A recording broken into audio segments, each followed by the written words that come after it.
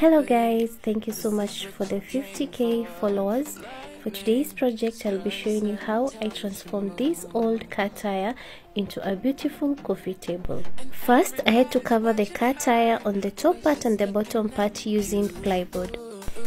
Then used a piece of cardboard to cover the sides of the car tire. I had to fold it to make it flexible to go around the car tire.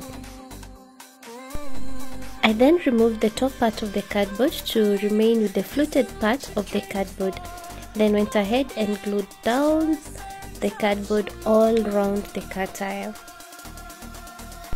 Went ahead and spread the coffee table white all round.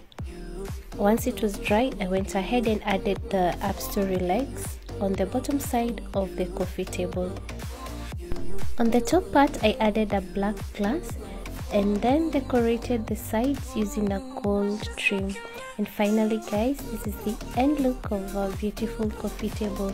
If you want to watch more of my videos, go check out my YouTube channel Roxy Nimis to see the full tutorial of how I made this beautiful coffee table.